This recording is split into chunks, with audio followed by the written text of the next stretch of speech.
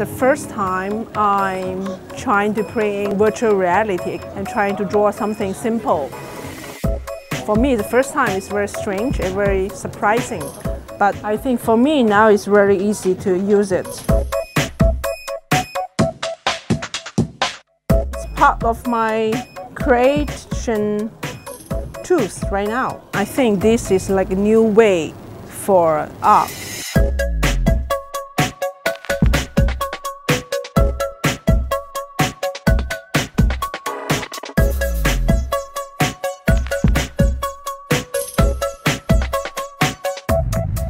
That is so cool.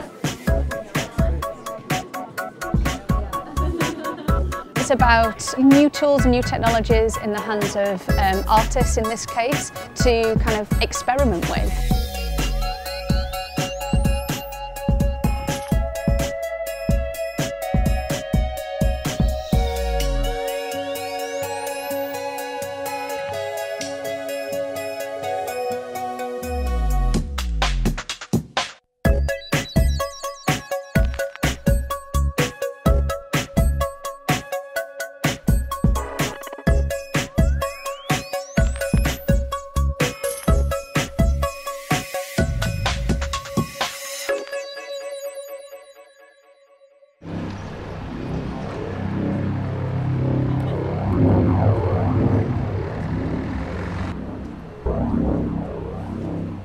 To these glasses, you can watch the work from above to the right, to the left, from the down to the up. It's really an incredible sensation. The viewers have this feeling. They are flying in the Grand Palais with the different waves of the snake, of the skeleton of the snakes.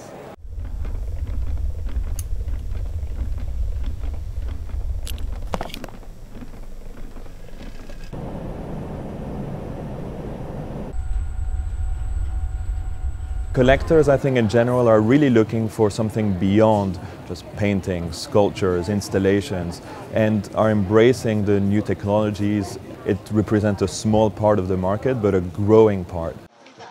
It won't appeal to everybody. Still, there are some issues regarding, for example, the editions. How do you actually collect such a work? There's the hardware, the software, but it is a trend.